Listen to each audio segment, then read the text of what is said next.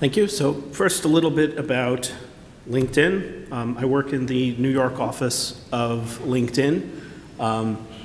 The main headquarters is in Northern California, but we have a growing team in New York, of about 100 engineers at an office in the Empire State Building with about 1,000 employees total there. A URL for the image that's a good thumbnail image for that page, so that that information can be used by front-end services, UI, to create this nice little panel that you end up seeing on the platform with an image and a clickable link. And so the other parts of LinkedIn will use this metadata to render this panel, and also the metadata serves as information that feeds into other systems downstream from Babylonia that will analyze further the contents of that page, looking for example, companies that are mentioned in the news, other members that are mentioned in the news, and trying to understand a little bit more about what each article is about, so that to see who other members might be that are interested in that same content. So the content ingestion system, we extract the data from the meta pages. We are the source of truth reference for all the other systems of LinkedIn about third-party web pages, and again feed into the back end. And what the system looks like in a diagram form is you have the service Babylonia. It uses storage as which is the database, which, since this is about database migration, it started off being Oracle. And two things come from this.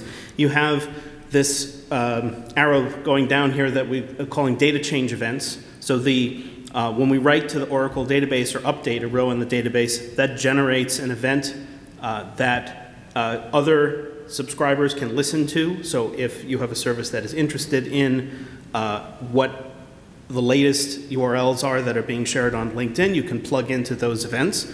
And also we get a snapshot of the database that is put onto an offline store, ETL to HDFS, where it can be processed further. So what happens is you have other services that are downstream of Babylonia. The ones that are processing that stream of events are what we call nearline, because they are processing a continuous stream of events, but not in a kind of real-time way that is useful for example, responding to a UI with the kind of responsiveness that you need, but not as a long-term back-end offline process, which tends to process the database as a whole in batches, taking inputs of data sets and producing outputs of data sets. And we use these various technologies that I put here, that many of them are open source, and some of them have been developed at LinkedIn, like Kafka and Samza, and have been open sourced by LinkedIn. So we're migrating from Oracle. So just a couple of facts about Oracle in our situation. Of course, a fully relational database. We have Databus which is an open source platform that has been created at LinkedIn, which is used for generating this stream of data change events from the database. We have an ETL process that produces a snapshot of the database for offline consumers. And the way we store information about the web pages is one row per page, so it's not there's no joins or relational queries that are done in this context. And mainly, Babylonia is the only service that reads or writes to this database, although we'll see it was not the only one at the beginning of this process. Most of the interaction with the database happens through RESTly endpoints, which if you attended yesterday's talk by Min, you'd hear all about RESTly and Pegasus and how that platform works. So now what is Espresso? What is the database that we're migrating to? So Espresso is different from a traditional relational database in that it is NoSQL style, so non-relational. It is distributed and scalable, which means that we can get more performance out of it by adding more machines to it, which is really maintained by the Espresso team. So for us, we can request additional database services, and that translates into something that the Espresso team delivers for us, as opposed to something that the Oracle DBAs would be delivering to us. And the form is now not exactly like a row. It is a document, which in this case is defined in Avro, so it's JSON. You have a data structure that's sort of a nested hierarchical list of types or records within records. And it's all indexed by certain key fields, or where the primary key determines which partition the data belongs in, but it isn't, you can't do a fully relational query like you can on an Oracle database. You're mainly retrieving items by key. So the question is, if we had a working system, why would we want to migrate? So one of the problems that we had with Oracle is that because of the size of the table and the way it was set up, say, there was regular maintenance that needed to be done on the database, which involved downtime on the database, which meant that we had to, since the database was replicated between different data centers, we'd sometimes have to take a data center offline twice a year for a certain amount of time while they did this maintenance. So that was undesirable. It was also more expensive to maintain the current setup that we had with Oracle. And strategically, Espresso was the platform that systems were using within LinkedIn, and so we wanted to join up with them and become part of sharing that same platform. Having more things work the same way makes it easier for them to manage that resource. And we'll see also how the fact that it is Avro documents as opposed to Oracle rows made things better from certain standpoints from the developer's point of view. So let's look back again at the overall system diagram and talk about the data formats and where this plays in and why the migration was a good idea. So you have articles being represented in Babylonia in the form of a Pegasus object. This is the representation form for RESTly. So RESTly allows you to define the object in a JSON format, and it also has a Java object form. So that's the internal representation within Babylonia. And it's very similar to the Pegasus representation that callers to Babylonia's endpoints see when they retrieve the data from Babylonia. So, but in order to store the data into the Oracle database, which uses a rather different format, we have to have this translation layer that does a lot of complex transformations on the data to get it into a shape where it can fit into the row. And likewise, when you read it out, you have to do certain transformations to the data to get it in a format where you can return it to a RESTly caller. One comment about this is that there's actual data transformations that happen between the Pegasus object and the Oracle row, both in writing the data and also in reading it out. And these were things that we needed to account for in the migration process. And one of the implications of having the data in this form in the Oracle database is that the data bus events were also in the same native form of the Oracle records, which also were in the same form on the offline snapshot of the database, which meant that any nearline processes or offline processes had to be able to handle the Oracle row format, which was quite different from the Pegasus RESTly format that RESTly callers were dealing with. So one of the things we wanted to do is design this schema for the Espresso database to make use of the fact that it is similar format Avro to Pegasus, to make that translation layer that we had for Oracle be much simpler. One thing about Pegasus and Avro is both of them give the ability to define a schema in JSON and use the schema in the build process to create Java objects, which would have nice get and set methods, things like that for all of the fields within the record. And there is even a translation method that can convert a Pegasus schema into an Avro schema. So this meant that we could actually write a Pegasus schema and use this as the format not only for the RESTly calls, but also as an internal format in the Espresso database, and also this being the source for the actual Java objects that are being manipulated either inside of Babylonia, where it's Pegasus objects, or any offline or nearline process that wanted to handle the Avro records from the Espresso database.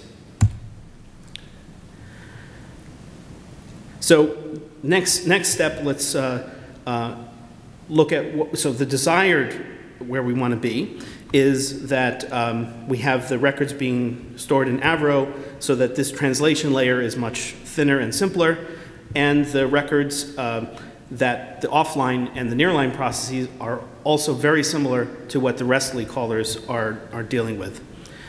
Another comment about the advantages as far as schema evolution go is that in Oracle, when you wanted to add something to the table, you'd have to issue an alter table command, and it was something that would happen independently of when you pushed code. So if you had code that needed the new column and existing code that didn't know about the column, you had to somehow coordinate these things, these releases together so that the new version of the code and the new version of the database would be available at the same time. And in practice, this meant that making changes to the database schema was very difficult. Because it's very difficult, it meant you do it very rarely. And it's easier, for example, to add something to the table than it is to delete something from the table, because each, the DBAs would say, we want your alter table to be somehow reversible. So if there's something that goes terribly wrong, we can take away your new field. But if your alteration to the table is to delete a field from the table, then it's not easy to recover all the data that you just purged from the database. And on the other side, on the Espresso side, the schema for the document is part of the code, and you have an auto-registration process which updates the schema in the database at the same time that the code is being pushed to production. So it means that you can coordinate these things together, and in practice we write changes to the schema such that they are backwards compatible, so that you can push a new schema to the database, and existing readers can still read the old records and the new records, and those updates don't have to all be synchronized.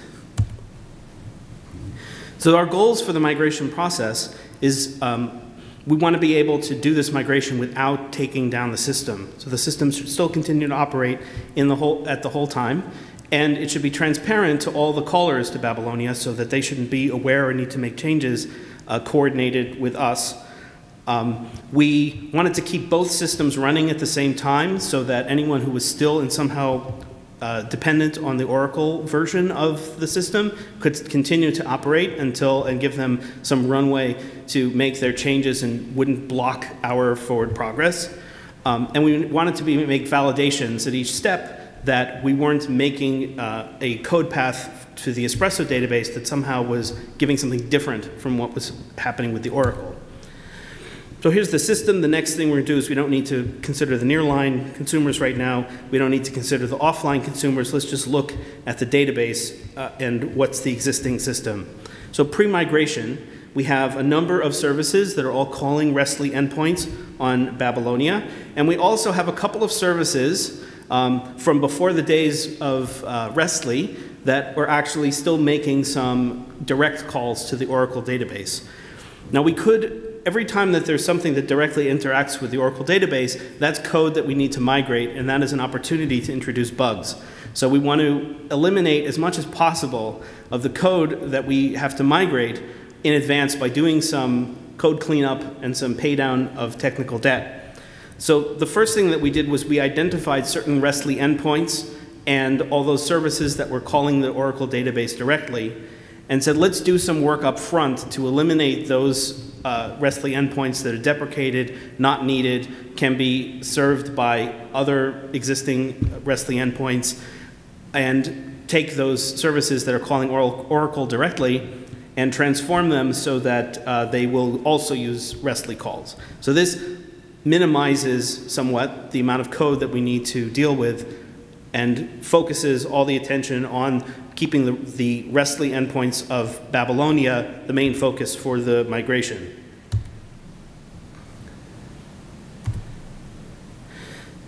So now we have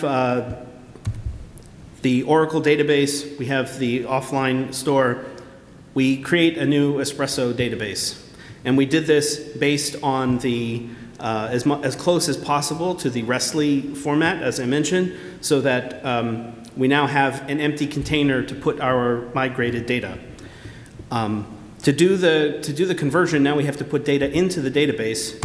We created an offline convert job, so it took the snapshot offline, and it converted it into the new Espresso records. And because we made them similar to the Pegasus RESTly format, we could reuse a lot of the same code that we were already using in normal cases to read data from Oracle and put it out as a response to a RESTly call. We could reuse a lot of that code to read Oracle records and convert them into Espresso records.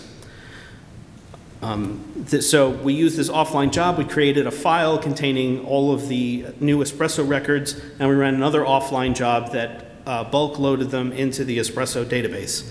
This took a fair amount of time, but was not a significant issue because we had no online use of the Espresso database right now, so this was just getting us to the point where we're started. So now the Espresso database is loaded with all the data, but we're not quite done because since I said it took some time to load the database, what we don't have is a fully current version of the database. We have the data as of the time of the snapshot of the database. And so we need to get the data to be not only up to date, but also a mechanism to keep it up to date. So for that, let's give ourselves a little space. We made use of the fact that we have this data bus event. So this is a stream of data change events. One of the features that data bus gives is that when it puts it into the stream of events, you actually get to keep some history there. So you can start consuming events from this stream from any point in the history that is there in the window. It's something like a couple of weeks long. And so we set the timestamp of where we want to start on the data bus listener, and we create this listener process that's going to start consuming those events from some timestamp somewhat before the timestamp of when that bulk load that snapshot was there, and we replay those events through this data bus listener, which is again doing this conversion from Oracle to Espresso and writing them to the Espresso database. And once we finish catching up on all those events, we keep that data bus listener running. And what that does is that every change that is written or updated to the Oracle database now gets automatically mirrored into the Espresso database through the data bus listener. So the next step we did was we implemented in Babylonia what we called shadow read validation. This was a process where we would, every time we would read data from Oracle, that was the real source of truth data, but we would perform the same read on the Espresso database and compare because we want those reads to give exactly the same result. And initially, we found some cases where we didn't get the same result, and this meant that we had some more work to do in the translation part.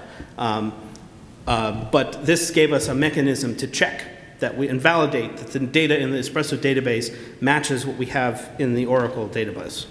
The next step, once we have confidence in the data going through the data bus, is we now try doing direct writes to the Espresso database. So we'll write to the Oracle database, and then we'll write to the Espresso database.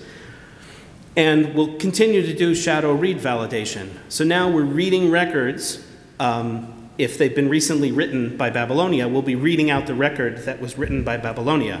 And because I mentioned there's a lot of complex transformations in that in Babylonia to Oracle layer, there's actually some transformations that were happening on the read side from Oracle that, that we weren't capturing from the path. So once we directly writing, we found some more inconsistencies that we also had to fix. This also creates a problem, which is now Babylonia is writing to Oracle, and it's also writing directly to Espresso. So it's really writing to Espresso twice. One path goes through Oracle and through the data bus listener, and it's writing the same record directly to Espresso. And this can cause a write conflict. Espresso does not give you, or this whole system does not give you eventual consistency. What it actually gives you is last writer wins. And so the timing of who writes first becomes very important. And if you, for example, had a situation where Espresso would write, and then sometime later, the update to Oracle would pass through the data bus listener and overwrite the record that you just wrote directly, any problems that you have in those directly written records is not going to be visible because you'll always be reading the record as passing through the data bus listener. So we figured out a mechanism to do this, to control this, is we added an extra field onto the record, which we called the migration control field. And essentially what this did was stamp each record with the origin of who wrote it. So it could have been written by the bulk loader, so the bulk translation process initially, could have been written by the data bus listener, or could have been written directly by Babylonia. And since data bus listener is the one who we'd want to be the lesser priority, we added logic in there so that if the data bus listener was about to write to the database and it sees that Babylonia had already written it, it will back off and it will not update the record in Espresso. That way we're validating what we want to be validating. Once we have this direct write to Espresso and all of our shadow read validation is checking out, we can now move to making Espresso the new source of truth. So Espresso is now going to be, we're going to directly read to Espresso, we're going to directly write to Espresso, and after we do the read or write to Espresso, we're going to continue to update Oracle so that all the systems that are hanging off of Oracle, either on the offline world or the nearline world, continue to have their source of data, which is kept up to date because every write is going to both systems. But now we no longer need the data bus listener, but we need now a new source of nearline events to replace the data bus, which is an Oracle for Oracle. And we have it's not called data bus. We have another system called Brooklyn, which serves the same function. And now we have data change events coming from the Espresso database on Brooklyn. So now it's the job of the people who are now the nearline and offline consumers to switch to the new Espresso ETL and to switch to the new Brooklyn events. Then finally we're done and we can turn off Oracle once nobody else is depending on it. So this, again, thank you for the presentation, but I will be available for office hours, and also just mention that I welcome any feedback that people will provide, and also welcome anyone to connect over on LinkedIn. Put that slide up over here. Okay. Any questions? Thank you very much. Yes. I think we have some time for questions. Yes. Thank you. Thanks, Dave. Excellent presentation. The last setup you showed with the dual writes, do you have any mechanism to enforce atomicity between the two writes? I mean, when you go to the Oracle database and, I don't know, maybe there's a problem writing to Espresso? So one of that was a concern. What happens if you write to the Oracle database and it succeeds, and then you write to Espresso and it fails? So we resolve that by deciding whichever one is the source of truth, we will read or write that one first. So we'll if you write to Oracle and it fails, we won't also write to Espresso if Oracle is still the source of truth. And likewise, once we switch to Espresso being the source of truth, if you write to Espresso and then you write to Oracle and if it fails, we'll just leave that as it is. And while we still had the full system with the data bus listener going, we had this acted as a kind of a backup, where if, let's say, we had failed writes to Espresso, but a successful write to Oracle, you could let the Oracle write go through and get into the Espresso database via that path, and it would kind of patch up if you're still not fully ready with your Espresso direct write path working correctly. And I have another question. Usually when you go from a relational database to a NoSQL database, from a programming standpoint, oftentimes the syntax is actually simpler for simple things. But for richer database interactions, you lose some of the power of SQL. I do not know much about Espresso, but I was wondering from a productivity or maintainability point of view, what's the impact of, and I suppose there's no SQL on top of Espresso, so if there was a pain point for some of the transactions. I don't know how complex is the domain. Specifically a pain point on that.